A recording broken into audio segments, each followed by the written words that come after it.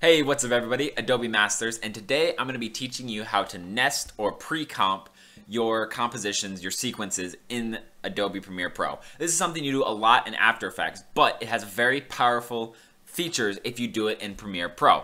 So then, what exactly is a nest? It's taking a bunch of pieces of footage and then clicking the nest button, and that subsequently creates a new sequence. So we can name this sequence anything we want, and when we click enter, it combines all of those pieces of footage into a new sequence and then throws that sequence into our sequence. So it's just a sequence within a sequence. Why is this important? Well, let's say we have this piece of footage right here, and for whatever reason, we want to treat it like a single piece of footage, start from here and reverse all of it backwards. So we want this whole thing in backwardsness, going backwards. So if we highlight all these, go up here, click speed duration and reverse speed. Okay, not what we are looking for. Now, each individual one is reversed, but they aren't reversed as a whole. So you see, it's reversing the first and the second and third like you would expect it to. It hasn't reorganized them like we want it to. Now, we could do the reorganizing ourselves, move this stuff around. But what if there's 15 pieces of footage here? Then that's a lot of work to do. So what you can do instead is I Control Z here, so it's back to going to forward motion. We can right-click on this. We can hit Nest, create a nested sequence. And now, if we hit right-click on this, we can go speed duration, and we can reverse the speed of this.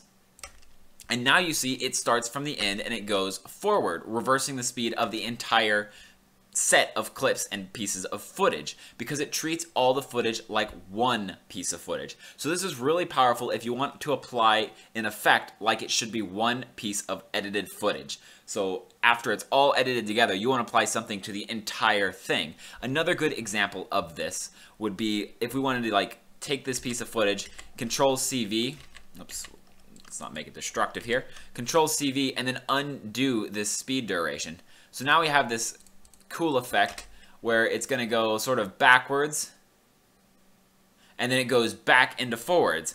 And if there were, like I said, 15 pieces of footage in each one of those, to get that reverse effect going inside of a normal composition with 30 pieces of footage, 15 for each, it would take a lot of reorganizing and a lot of painstaking labor. And if you wanted to make an edit in one of them, so for example, if we double click this, we can go back into our composition. If we wanted to take this and make it longer, here's the magic of a pre-comp. They are both the same comp. So we made this one longer in here, so it's going to make it exactly longer in here, to the exact degree. So we can actually control one and affect the entire other mirror side of things, which is really, really neat. You can do, massive amounts of editing with just little effects, so you can kind of dial stuff down. Another effect we can do is if we back all the way back up to before we pre-comped it, let's say we wanted to put a film dissolve in. So we wanted to have this come in like this, but we want it over all the pieces of footage, like they were all edited together. A slow transition into all the editing. Maybe we have, 15 or 30 more in front of this, and we want it to go to like here. So we want, there are 8 cuts between here, and then the rest of the footage, and we want a film dissolve over the whole thing. So what we can do then is we can do the exact same thing. We can highlight these, go to Nest, click OK on that, and then we grab the film dissolve and we apply it to the nested layer. And now we can drag it all the way out, and the film dissolve acts like it's one piece of footage, ignoring the cuts, because now the film dissolve is applied to the footage, the sequence as a whole, instead of each individual frame, something we could never do with each individual frame. That is the power of nested sequences. That is basically it for this tutorial. Remember, you can throw in some nested sequences to apply effects and to you can use it for organizational purposes as well, but you can use it to apply effects to a bunch of different pieces of footage together. Thanks everyone for joining me for this tutorial. If you want to see more, Adobe related content, go ahead and hit that subscribe button.